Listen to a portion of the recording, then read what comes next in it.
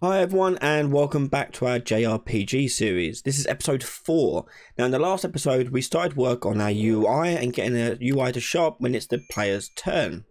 Now we're going to fill out that player's turn with some UI that is going to show the list of options that they can do, like attack, magic and so on and so forth.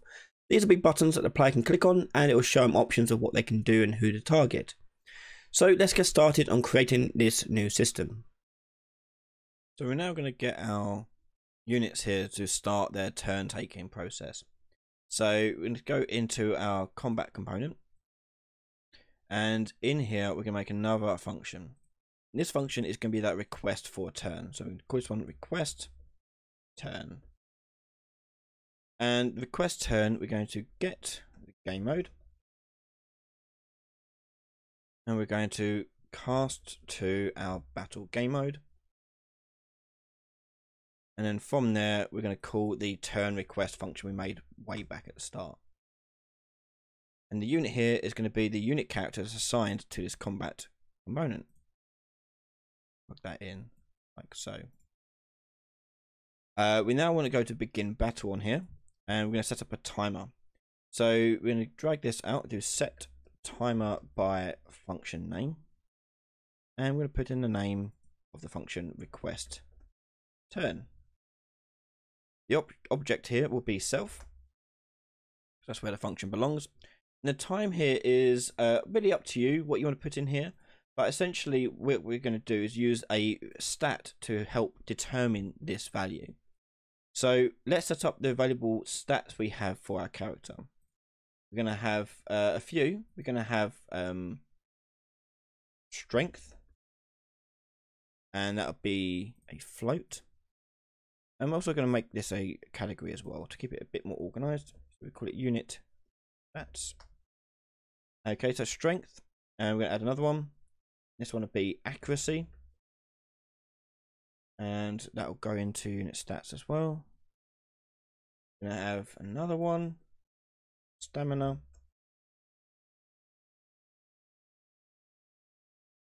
again in unit stats. Add also haste, which is what we're going to be using for this timer. Put that to you there. And then finally wisdom, which can be used for how much damage their spells will do. So put that in there. Okay, so the formula we're going to use for the timing of this is we're going to take the haste value out. Now when dealing with any kind of stats in your game, you need to set up some hard rules about what your stats are and what they mean. So I'm going with the rule that all my stats, all of them, range between 0 and 255. And that's it. You can't go any higher than 255, you can't go any lower than 0. And that way I can then normalize that and understand what is going to be a good stat, what's going to be a bad stat. So the haste here, we're going to normalize this to range. And the range is going to be 0, max is going to be 255. I then want to take this away from the number 1. So if I do this as minus float and put that into the bottom one, put 1 into the top,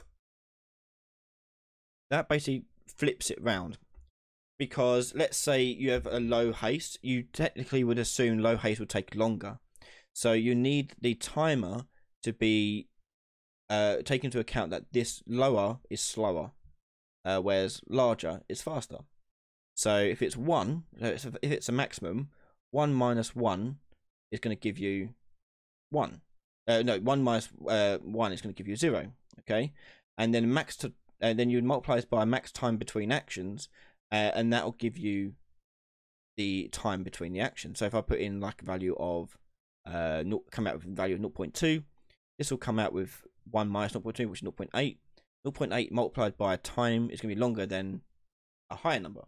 Hopefully that makes sense. I'm trying to explain it, but I can hear myself. So we're going to take this here and multiply this by the maximum time there will be between actions. So if your character has 0 stats completely in haste, what's the maximum time is going to be between these things? So I'm going to promote this to a variable. Oh, not a local one. We'll promote that to a variable, and this will be max action time. And this one will be we'll set to 3 seconds. Okay. We also want to add the minimum time to it. So if this is going to be the maximum, if this comes out at 0, 0 times maximum will get you 0, so it'll be instant. You don't want it to be instant. So here we're going to do add float, and this is going to be adding just 1 to it. Okay, so 1 second time between the minimum max, and that will go into the time there. So max action time, actually, then we want to change this to take into account this value here, because if our max time is 3, this will actually come out as 4 as the maximum amount of time. So to make that account for that, we're going to make this one a variable as well. So promote that to variable, the min action time. And I'm going to tell my max action time here to minus the min action time, and that will go into there. Okay, so if max action time is 3, going to minus the min, which is 1, you get 2, and therefore the maximum time we're going to get is going to be 2 plus 1, 3, which matches what our variable is here. Okay, and that's the formula we're using for that. Now you don't want it looping, we want it to do it once. But we want to return the return value here as a timer variable. So we call this one as action timer. And the reason why you want that is because you want a little progress bar to show that value of the time left on the HUD. So that will call request turn. Request turn will then call the game mode and tell it to add it to the list. So next we're going to go and add this to our UI, this action timer. So if I go to my party widget slot and take a look at my progress action bar here. So for this, we're going to use a tick event. And the tick event is going to take the character unit. And from the unit, we're going to get the combat component. And from the combat component, we can get the action timer.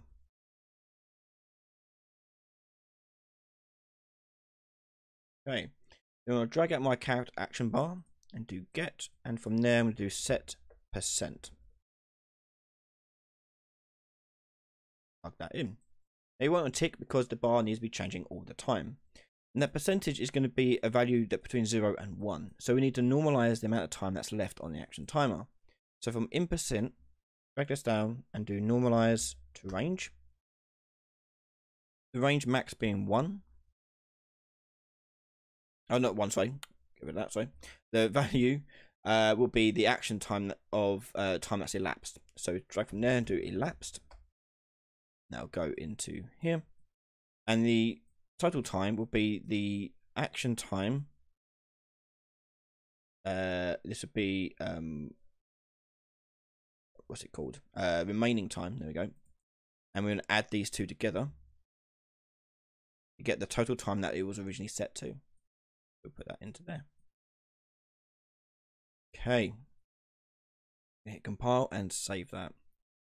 Okay, so with that done, we're going to now go to our combat component, and we need to call that begin battle event on function on the event begin play. So just drag out begin battle, and that'll start that timer off. Okay, so compile that and test that out. We should see now the bars increase like so.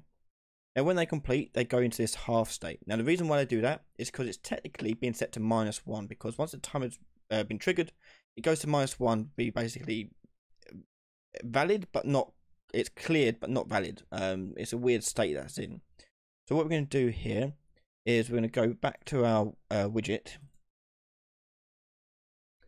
and we're going to tell our percentage here to change what it displays based upon the timer's remaining time. We're going to do select float, and we're going to take the time remaining, and we're going to check if it is less than or equal to 0. And that's going to go into the pick A. So if it's less than or equal to 0, we want to change A to be equal to 1, so it shows the bar full. Otherwise, it'll be using the normal value that we've been getting all this time. Now, push play. We should see that bar fill up and stay filled up when it reaches the end. There we go. Okay, so that's going to call them to be added to that thing, which then calls the game mode turn order. So if we go to game mode, so to remind you on how this works, When they add the request at the end of that timer, add them to his turn order until start turn, and one of them gets told to start turn. So what I'm going to do here is I'm going to go to start unit turn on my combat component and print string to show you what this does. Go to combat component, go start unit turn, and do print string. And we're going to put in the name of the unit character. So get unit character, plug that into there. And actually, I'll just put name. Fine, name. Go. And from there, I'm going to hit compile and save. And we should now see whoever got hit first, even though they're all happening at the same time, one of them will get added to it, and one will be set to default. So that would be one of the enemy characters. They've been set to default there. So if I want to change the speeds of the characters, I go into them, and they change their haste on their combat component. Over here, I can change their strength, accuracy, stamina, haste, wisdom. In haste, I'm going to change all these values here. So I'm going to change this to be a haste of 50 for Greystone. So Greystone should now go quicker than everyone else. Yep, goes a little bit quicker than everyone else. And you see Greystone get printed out up top here, meaning he's been added to that list first and is now executing his start turn. Excellent. Okay, so that's now the turn order working. We're now going to design the UI for our turn screen. We're going to go to the UI folder, go to widgets, and we're going to create a new widget blueprint. And this is going to be the action commands. And the action command window is going to appear in the bottom right, bottom left, sorry. And it's going to be containing like the attack, magic, items, and so forth. So we can get rid of the canvas panel. And in its place, we're going to put in a background blur. And I'll blur the background by 5 again, like so. Inside there, we're going to have a vertical box. And part of that vertical box, we're going to have a border, like so. And inside that border, we're going to have some text. And that's going to be the name of the character we have currently got on their turn.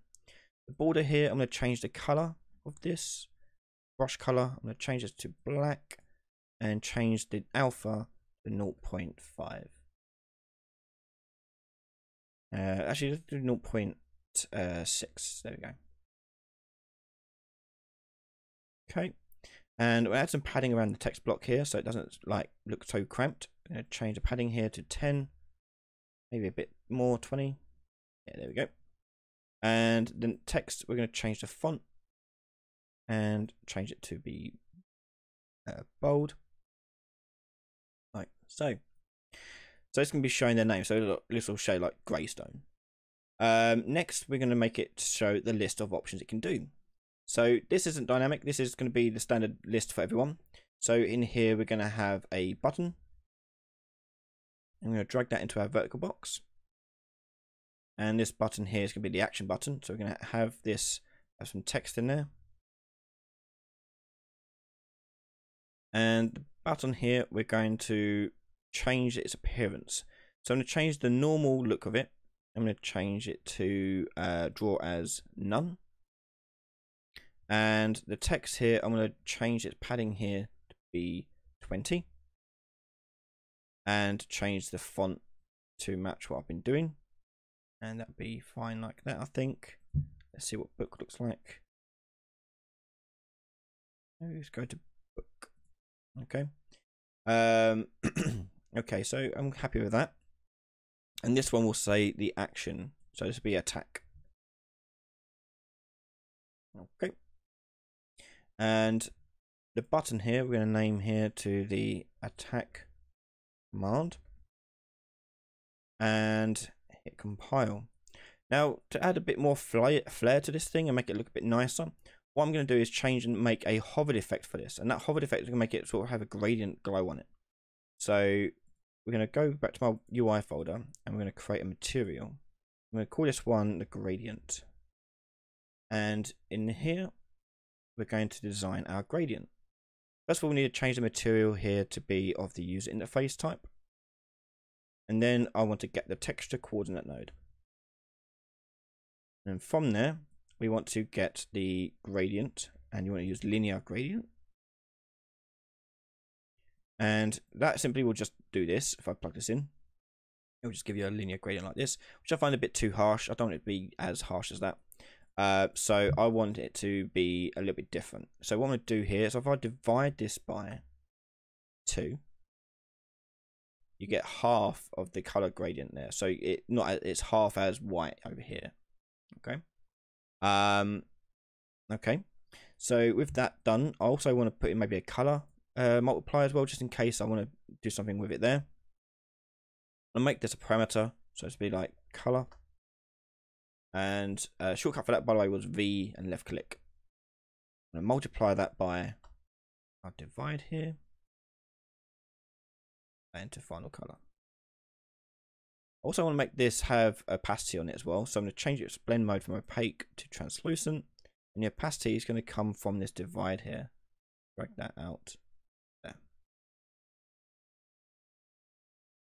Right. Oh, you won't see nothing because the color for this by default is black. Let's change that to white.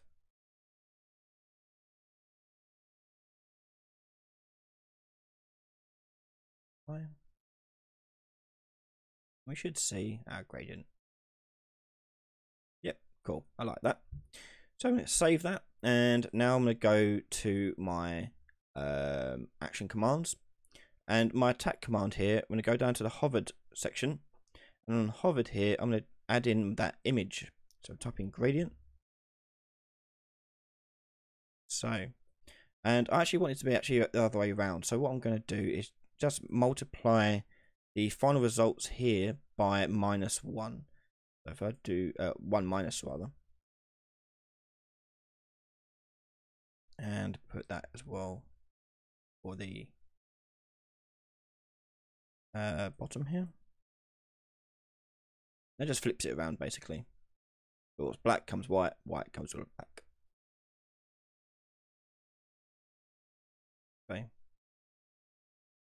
Okay, and why is that looking so different?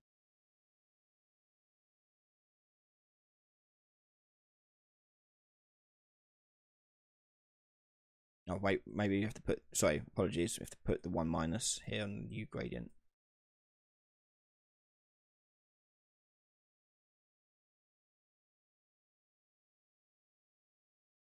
There we go, that's what I wanted. Okay, so let's go to the action commands now, and that will now be applied to this thing. Obviously you can't test it and see it here, but if you change the normal one over to it as well, and change its draw as image, that's what it's going to look like. Okay, when it's selected or hovered over. Okay. If you want it to be not as stretched like that, you can clamp it and things like that if you wanted to. But for now, I'm quite happy with that. I think that's pretty decent.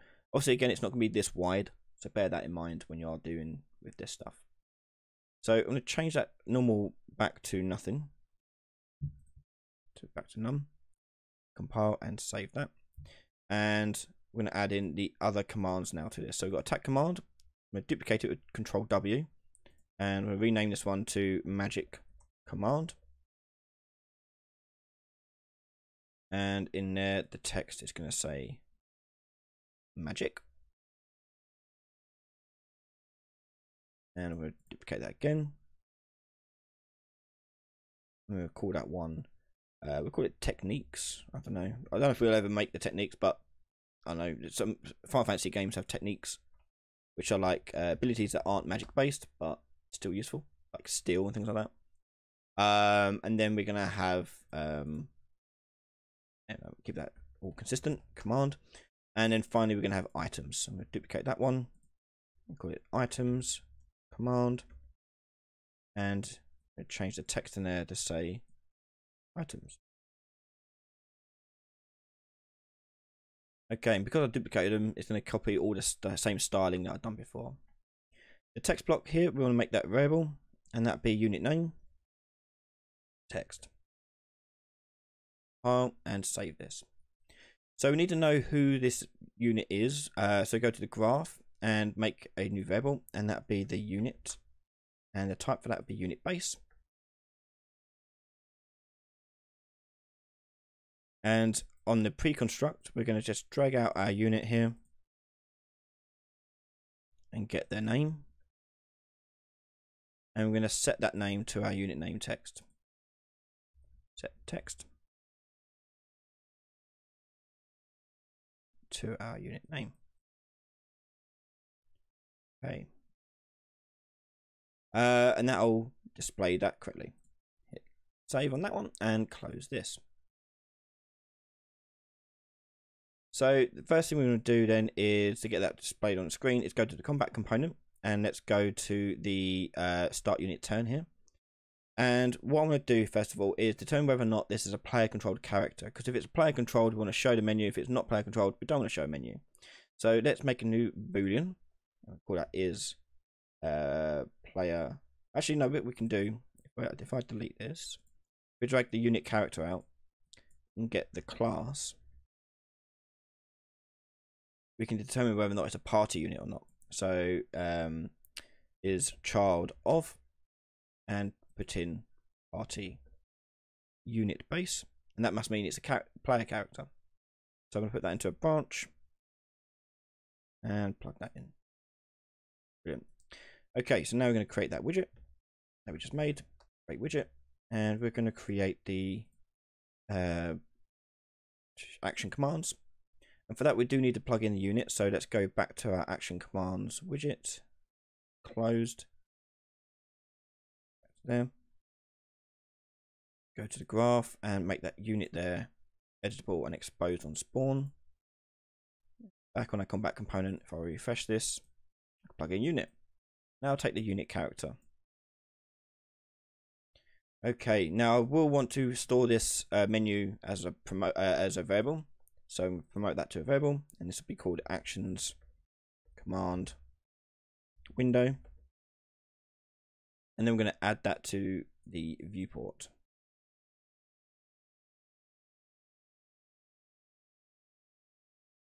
Okay, so when we're adding this to a viewport, because at the moment it isn't got a canvas panel on it, we actually do want to put a canvas panel on it, because otherwise it'll stretch it across the whole entire thing. So in here, we're going to go to design view. We go to the background blur at top, right click, wrap with canvas panel. Then I want to click on the background blur and tick size to content. And I can see how big it's going to be if I did that. I do want it to be a bit longer, so I'm going to turn off size to content and just make it manually bigger, like so. Okay. The alignment for this will be X0 and Y1. And I want to change the anchor of that to the bottom left. That, and I'm going to give it the same sort of indentation I've given the other side of the screen as well. So minus 50, or sorry, 50 in the X, and then minus 50 in the Y. Pop it up like so. Okay, so that window will now appear for our character. File and save that. Okay, so let's see if that works in our game here. So we should see Greystone's one appear. And there's Greystone, and you can see how we can hover over the menu options and it gives us those options. Okay, so at the moment these buttons obviously don't do anything. We'll work on those in the next few episodes. What I might want to do as well is add animations to this as well, so it slides in, doesn't just pop up. So we can work on that one too. But as you can see, it looks quite nice. If especially go full screen, we've got quite a nice view there. We'll make it smaller, make it different look, so you can totally do whatever you want for this. Okay, that's it. And there we have it. We have successfully created a menu for our characters, each having an attack, magic, technique, and item functions. In the next episode, in episode 5, we're going to work on a camera system. So this camera system is going to activate when we go into the character's turns. So as we go into a turn, the camera will change to its nice rotating camera style, and then allow you to pick the option you want to pick. So join us on the next episode right now over on patreon.com/Ryan Laley. Thank you to all my patrons and YouTube members for their continued support in the channel and me. Thanks again for everyone, and I'll see you all next time. Bye everyone.